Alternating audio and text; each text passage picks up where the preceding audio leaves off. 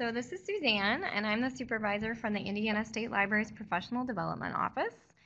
So thanks so much for joining us for today's webinar. I'm excited that Karen is here with us today to talk about policy writing. Do you want to go ahead and get your slides ready, Karen? I'm going to start off the webinar with a few announcements. This webinar is provided as part of our webinar series, Indiana State Library Services. So to register for other webinars available for this series or other trainings, be sure to see our events calendar, which can be found on our website at library.in.gov under Services for Libraries.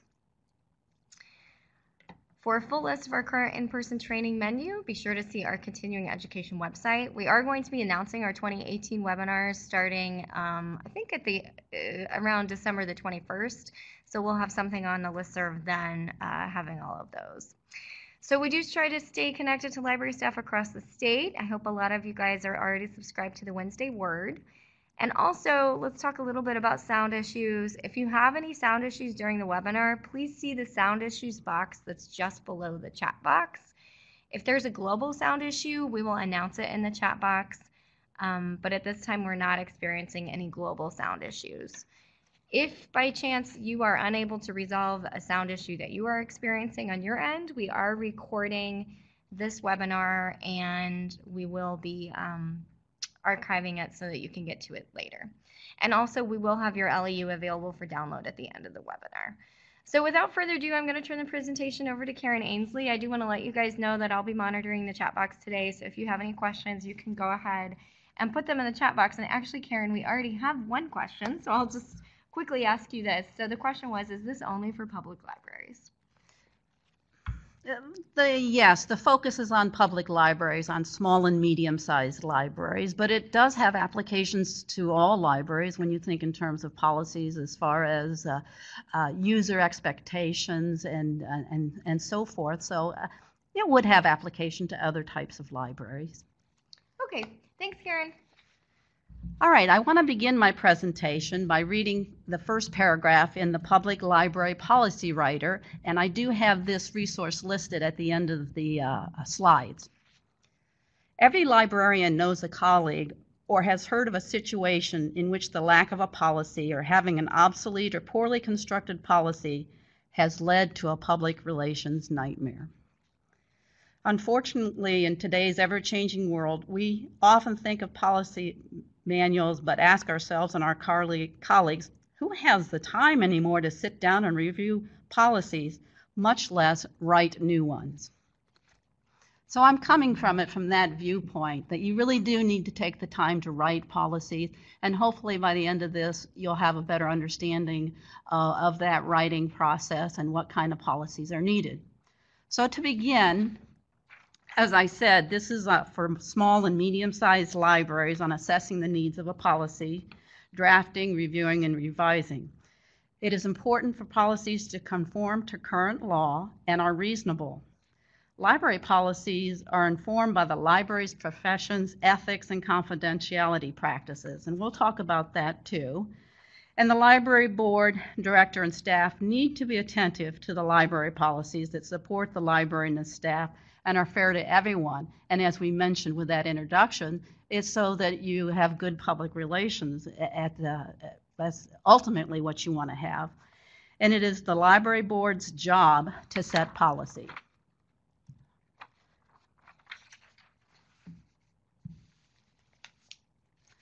Policy are often about relationships, and the one that comes to mind is the policy is a code of conduct or a directive or expectation.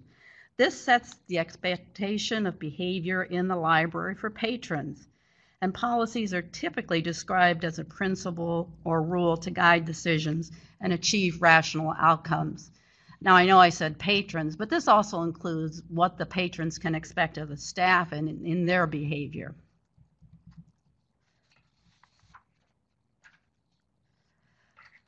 Policy. Written policies ensure effective and efficient running of the library. And they are informed by your long-range plan and your mission statement that supports the library's plans, goals, and objectives. It ensures that the staff have the information to do their jobs. It not only governs what you do today, but it also guides your future decision. It assures the public of what they can expect from the library and that they are treated equitably. It provides a basis for consistent resource allocation, that is, your collection and your services, and it provides a direction and consistency in the day-to-day service to the community. It provides support to the staff and board in the event of complaints or legal action. And it also prepares the library director and staff to respond in emergencies.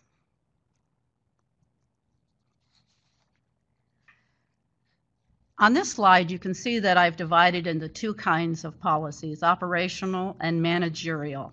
My focus today is on the operational, the ones that have to do with the behavior and expectations in the library. During the course of this presentation, I give policy samples and examples, such as collection development, that deals with the interactions, deals with the collection and what those expectations are, especially if someone objects to one of your book. Also policies that deal with interactions that guide patrons and staff. So I talk mostly about operational ones and not the managerial ones that you probably traditionally find in a personnel manual. So usually what happens in the library is there's a need for you to create a policy. And this need comes to mind because you see a recurring problem, and to summarize, it becomes apparent under these circumstances because of a recurring problem or a new service that you're offering, or if you see your staff having inconsistent delivery of your services and how things happen in practice.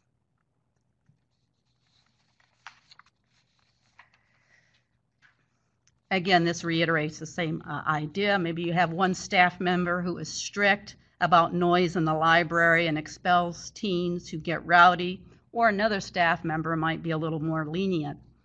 Or perhaps you have the service of interlibrary loan, and when a patron comes in and you don't own a book that they request, some staff offer to borrow through interlibrary loan, and others do not readily offer the interlibrary service. Policy would require a particular response to the situation that's consistent across staff members.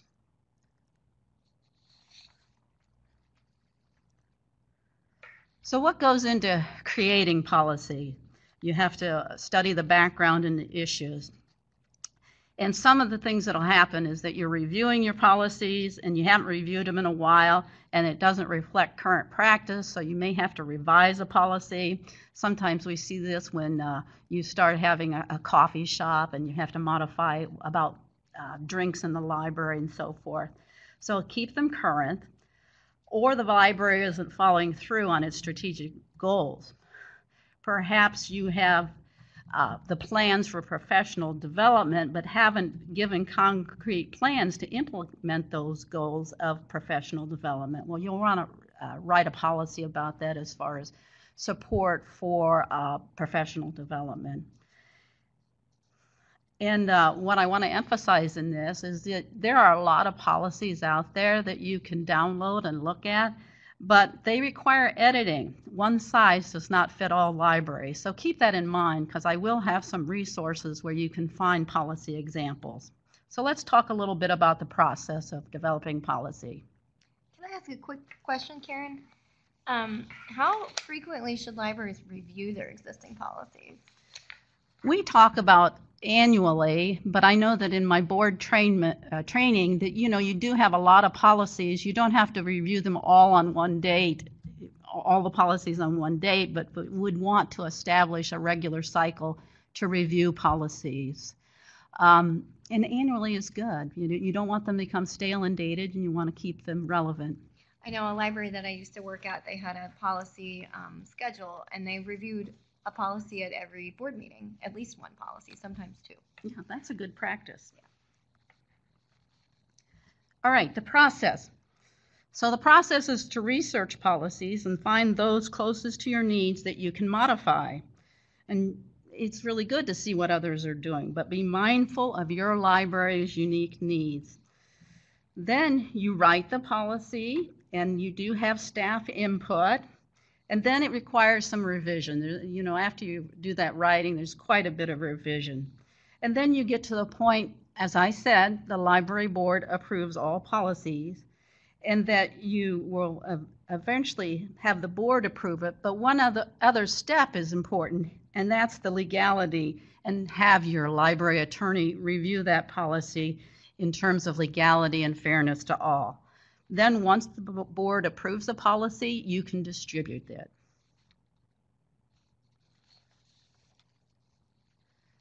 So the writing process is pretty much like most writing processes. It's a rigorous process. There may be several drafts before you have one ready for review. It's important not to be vague. You have a wide range of readers, so you need to avoid jargon, but be brief. For example, a dress policy for staff needs to be detailed about what is not acceptable. So for example, in your dress codes, you could say appropriate shirts, but that might be vague, whereas more specific, you would say no tank tops. So keep that in mind when writing policies. It has to be valid and legally enforceable. It needs to conform to the current law. And that's why that part where the attorney reviews is very important. So the library board with attorney feedback gauges the policy for validity and legality. This is why it needs to be read to make sure it's in compliance with law and not being discriminatory. And it says there on that fortune cookie, keep your expectations reasonable. And we touch on that a little bit when we talk about some of those policies that eventually bar a patron from the library. You need to have written in there as far as the procedures, how that person can get back into good standing and that it's not forever. We've seen some that have been a little bit unreasonable.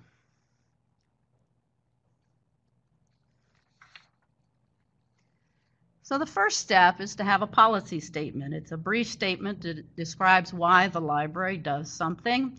The example I give here is from the Indiana State Library. To ensure that all patrons and visitors are able to use the library resources and services effectively, the Indiana State Library requires all visitors to comply with applicable federal, state, local laws, as well as the rules and regulations. I give a link on there, and that goes to the rules and regulations. I have been in a number of libraries that post their rules and regulations right on the door, so you know what those expectations are. And you can find on these next slides, I give the criteria for that policy statement. And Karen, are you going to be able to share your slides? I am going to be able to share my slides. What will happen after this webinar is I'll close caption it, but it'll also be on those archived webinars as a PowerPoint. Great, thanks. Do you actually send out the PowerPoint to the participants? I know that some have done that in the past. Sometimes we do, but I think in this case, we'll probably just include it on that landing page. Okay. Yeah. Criteria for a policy statement. As I said, it's brief. Again, you don't want it to be wordy. And that it describes what you want to accomplish, just like we saw in the previous slide. We want to accomplish that, everybody can use the library effectively. And you write it from the customer's point of view, what is it that the result is going to be for them. And then that policy statement, like the policy, is approved by the library board, and they have input on that.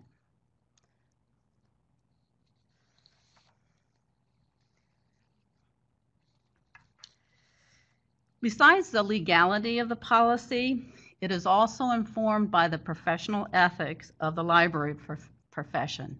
As we see here, it is an ethic, as we see from the American Library Association, that to make resources and services of the library known to its potential users, impartially. There's no service for this one person and not another. It's impartial service rendered to all. And it's the other aspect is confidentiality and privacy. So equal access to all and privacy and confidentiality of the patron who use the library. Now, having said all this, what is really going on is that there's going to be a board meeting where they deliberate about the policy. So, the staff has had their input and it's brought before the board and they deliberate. Is this policy really necessary? Is it consistent with our mission statement? So it takes everything into consideration as you write and revise it. I think where we see issues with a particular policy at the Indiana State Library, that is those policies that are sent to me into the Library Development Office, is it practical and enforceable, as I mentioned, particularly in the area of patron behavior and the suspension of library privileges. I think these are a really good list of questions just to even have in front of you when you're assessing your own policies.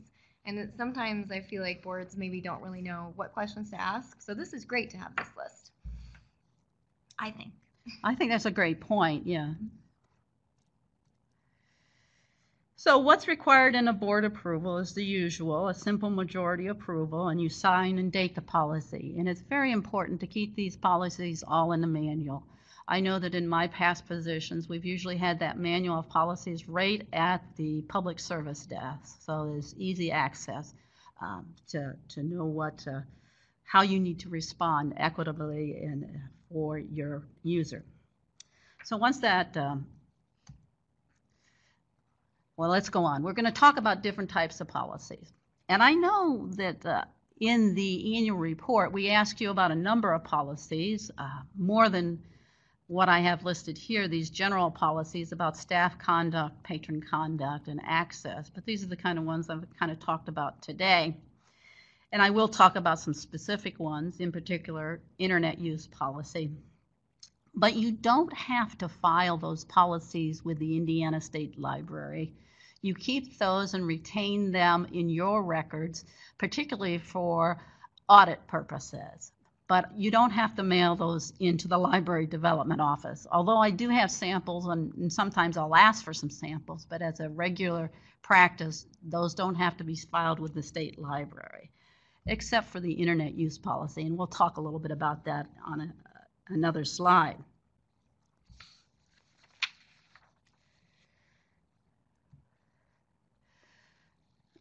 The major one we talk about is everybody should have the access policy, and that's that one that's informed by the ethics that you're not going to deny or abridge privileges to people based on religion, race, social, economic, or political status, and so forth. And then also that you're going to abide by the ADA, the American with Disabilities Act, to provide everybody an accommodation so that you can provide them with library materials, information, even for patrons with impairments. And then specifically the rights of library users, we talk about circulation. That's one specific one.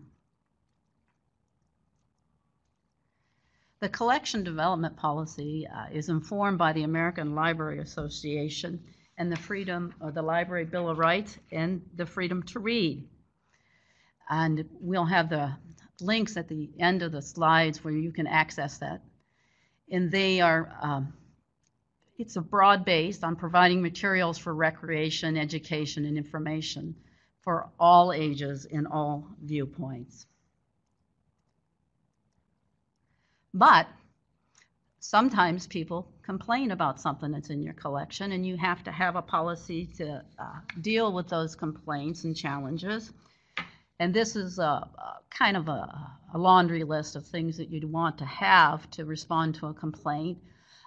The name of the challenged material and so forth, and that the librarian shall read the book to review the material, noting the objections, and that the personal bias or prejudice is not a valid reason for objection. And that your decision whether you're going to remove that book or material is based on the same considerations as when you selected the material, and that the complainant will be notified of the decision by the library director and the board. I find that having a procedure in place for challenges is so helpful for the frontline staff, because sometimes if you get a patron that comes up to your desk and they're angry about something, it's much easier to say, I understand that you're angry. We have a policy, so let's go ahead and get it out and take a look at it, and you and I can work through this together. That way the patron really feels respected and heard. And then you know what steps to take. Yeah, that's so important, to be proactive and let them know that you're listening to them, and we have a process for that, and these are the steps. All right, the internet use policy. I kind of mentioned that earlier, but this is one we do want to have filed at the Indiana State Library. It's found in the Indiana Code there, and it tells you what needs to be in that policy. So here's a policy statement. The library provides access to computer hardware and software to the internet for the patron's use. All users of the library's computer resources are expected to use these resources correctly and for only legal purposes. And then you can go on, in your policy to state more detail as far as there are different points of view represented on the internet, and the library staff cannot control websites, which often change rapidly and unpredictably.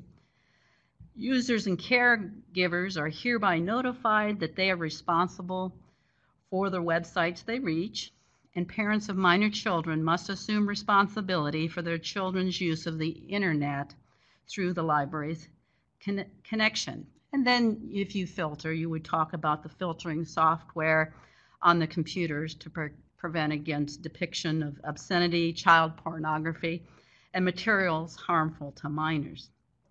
And though this ideally protects them, that it's technically impossible to prevent all access to objectionable material. So you've kind of protected yourself there from legally. So not only do we have that internet use policy in the Indiana Code, we also find about it in the Code of Federal Regulations.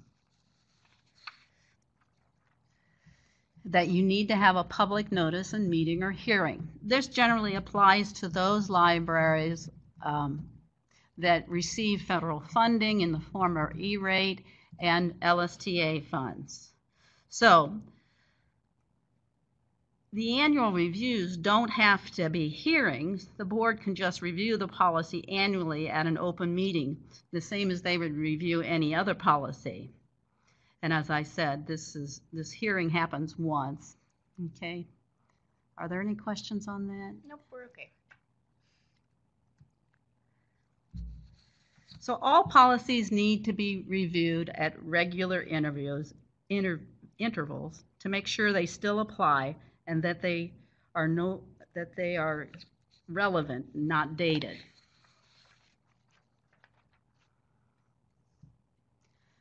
And remember, I talked about policy mostly in this presentation, but there's also procedures. There's a relationship between policies and procedures, though they achieve different ends. Using the general guidelines of board policies, the director and staff write rules and regulations for the operation of the library. For example, your library board may develop a policy that says the library will have a video collection for public lending. The director and staff then write guidelines for purchasing materials for the collection, lending rules for the collection, and various other regulations necessary to maintain and manage the collection. As a general rule of thumb, our policy is usually shorter than procedures. Yes, because I think procedures are a step-by-step Right. explanation. And Karen, do you ever see examples of policies where they have a lot of procedural information included that could actually be pulled out? Or are people pretty adept at just keeping it at the policy level? That's a good question. Yeah, I haven't seen them include much procedure in the policy. Good. You know, because what we're looking for, as we said earlier, is one that's, you know, precise, not too wordy, so it's straight to the point. So yes, the policies would be not in that. The procedures. Procedure would not be in the policy, but the procedure is another step-by-step thing.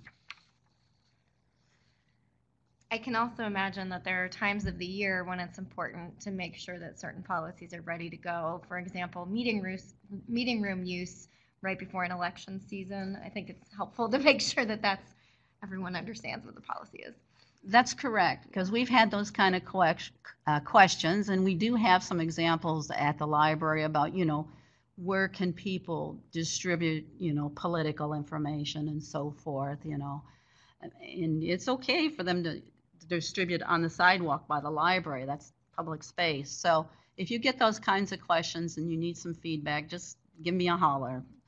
Or you can give my colleague a holler, Angela Fox. There are two of us here, so, you know, if I'm not here, you can ask Angela. Okay. That kind of brings us towards the end, but I actually go into quite detail on my resources. So I'm going to tell you what I told you, and I welcome any questions. We focused on operational policies and not managerial policies, but I do have personnel manuals and information on that. Should you require that, you can contact me later. The focuses was for small and medium-sized libraries. That's where I get most of the questions. And then I talked about the policy statement and writing and revising policy, and that policies govern the people relationships. And the day-to-day operations of the library are governed by policies that prevent confusion and directs decisions and actions, so there's consistent treatment of library users. When a policy is needed, the staff and the library board both have input, though the library board is responsible for approving policy. And then that all-important part that you need to have a legal to read it at times. I know that we had that question once with the food for fines, that needs to be reviewed by a library attorney. So be sure to keep the policies up to date, all gathered in one place in a notebook, and be sure to read them and update annually with a regular review. Now, I'm going to go into a little detail here on my resources. If you read In the Public Trust, and I hope you do, Chapter 3 deals with the board develops policy, so that would be a nice, good chapter to share with your library board. In that paragraph I read to you at the introduction is from this book, The Public Library Policy Writer, a Neil Schumann book, and we have that here at the State Library. And that last resource is a web page from the State of New York Board of Trustees. Now, obviously, their laws are not the same as ours, but you can find all kinds of policies in there that might give you a jumping off point to help you develop your policy. It's actually the one I consult when people ask me about policies that I don't have, you know, in hand. And this slideshow on slideshare.net became the kind of impetus for my presentation, so I list it there as a resource. And we have some great resources on our website. And these are ones that are on the library resources page, the law resources page. These are the audio recordings of the interns that Sylvia Watson had. They did one on social media, library meeting rooms, and the First Amendment. And then Angela Moore did one on library behavior policies. And I'm not sure, I don't think these are accessed through PDOs.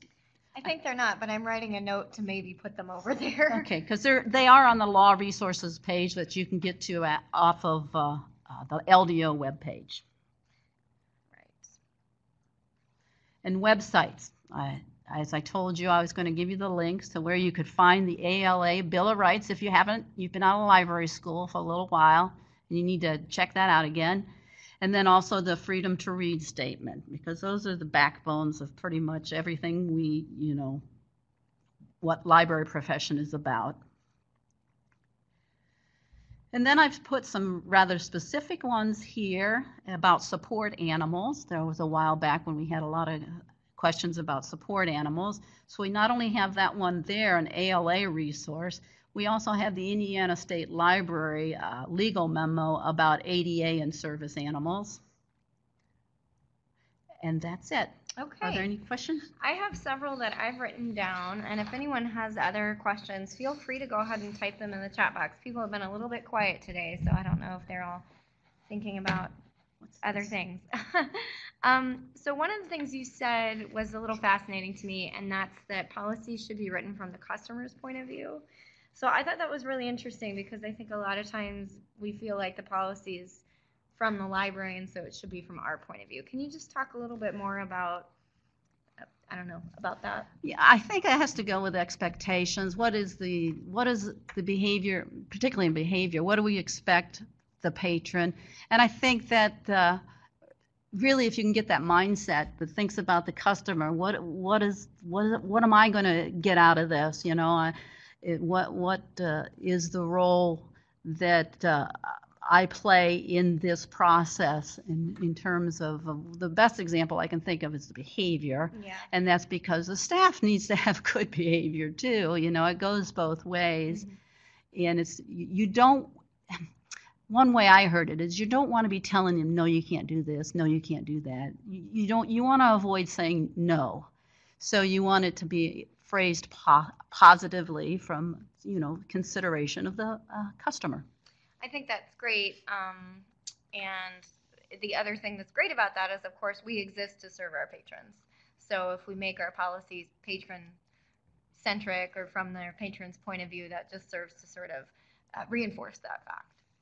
We do have a question that came on. If we don't, Sally says, we don't have a lawyer. Is using the sample policies on the state library page sufficient? Or does each policy have to have a lawyer read them?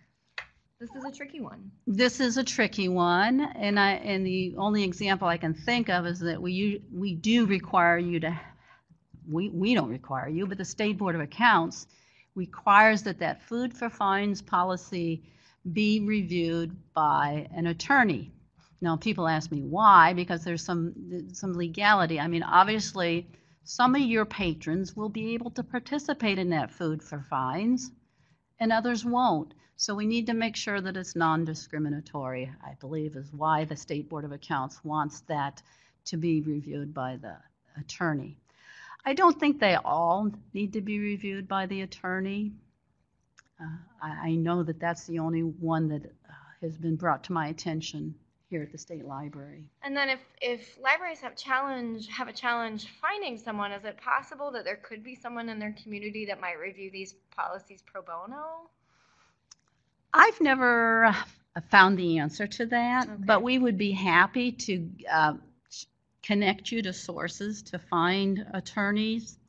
And I say that, I don't have the backing for that just yet. I mean, I could ask, there are directories for attorneys and how to find information from attorneys, but it doesn't hurt to just call up a few and see what's available. We have a comment.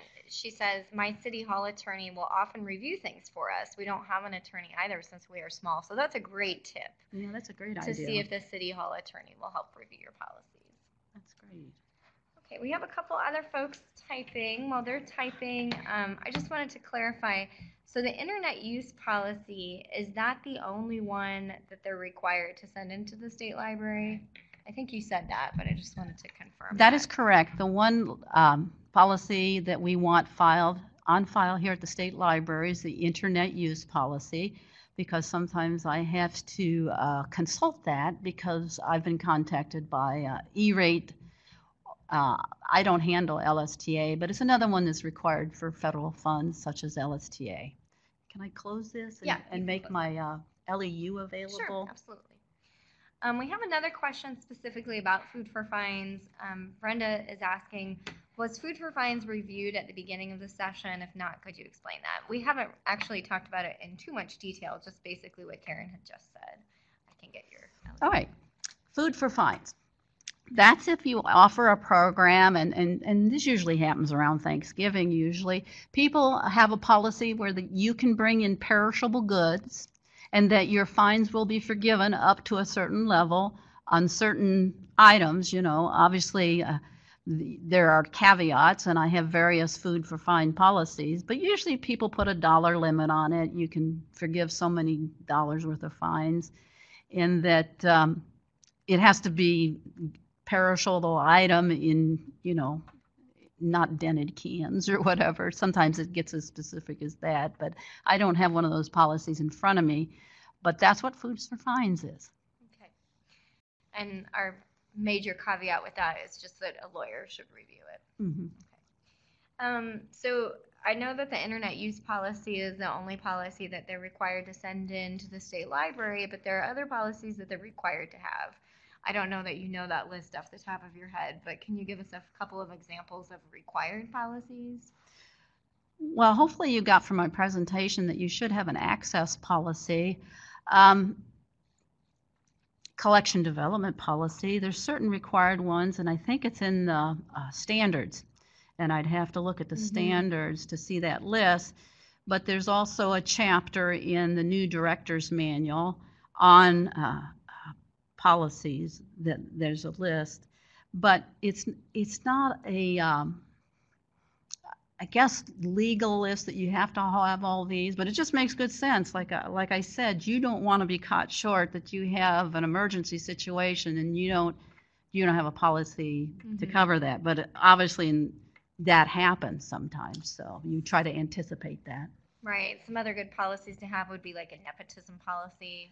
I find that that's awfully helpful in public libraries since, we're all coming from the same community, and sometimes when you have small communities and people are related, and so that's a helpful one to have, I think. Well, I think that the nepotism policy is incorporated pretty much in probably your personnel manual, and then also the library board has to be concerned about nepotism and incorporate that into their bylaws. But I was just thinking of a policy. I can't remember what it was. Sorry. That's okay. Sally asks, do we need to send you a hard copy of the required policies, which is really just the internet service policy, or is it okay to send a file through email? It's okay to send a file through email. So that's great. Also, I just wanted to mention we do have your LEU form up on the screen right now. So all you have to do to download that is click on the name of the file, and then the download file button will activate, and you'll be able to download it. I have one more question. I'm not sure if you know the answer to this. Do you mentioned that some of the resources that you talked about are available here at the State Library. You mentioned the book in particular. Public libraries can borrow from our collections, right? Can you talk a little bit about that? Sure, you're welcome to borrow from our collection, and we kind of talk about it as the professional collection. I mean, ideally, we like to have a second copy of the book, but I don't think that always applies to the professional collection because, those are expensive books. So we'll loan a copy of that resource I just mentioned, though we only have one copy of it, so make sure it gets back to us. Right. And then the other I'm trying to remember prohibition is we don't lend anything that's older than 1970. Is that it? I'm not sure, but that's something like that. Sounds like a good rule. That sounds right. But our professional collection, usually you contact me and I go ahead and let them know at the circ desk, and they route it to the professional, usually the director at a library. So do they have to check it out with a library card? Yes, okay. I believe that there's library cards on file with the circ desk down here at the State Library. For every library? For every library, I believe. Well, that's interesting. We might want to clarify that, but that's pretty cool. Yeah, we'll get that clarified, but I haven't had any trouble in the past. We usually check it out to that library and route it to them through Info Express. Great. Okay, I think the last question we have is when will this recording be available? Karen and I mentioned early on in the recording or in the webinar today that one of our tech people is out, and she's the one that normally sends the recording link. So we won't have it for you today, I don't think, but we could probably have it as early as tomorrow. And again, it won't be transcribed or on YouTube, but we'll still be able to send the Adobe Connect link out as early as tomorrow. Okay, I don't see any other questions. Were there any last comments, Karen? No more comments, but thank you all for attending. I appreciate it, and I hope you take away from this the importance of policies and go ahead and review your policies and make sure they're up to date and not stale and dated. Yeah, absolutely. And I guess my thought is get a schedule worked out so that you can review, all of your policies annually and be sure to take a look for when new things happen. Maybe you'll have to write a new policy. Okay, thanks everyone.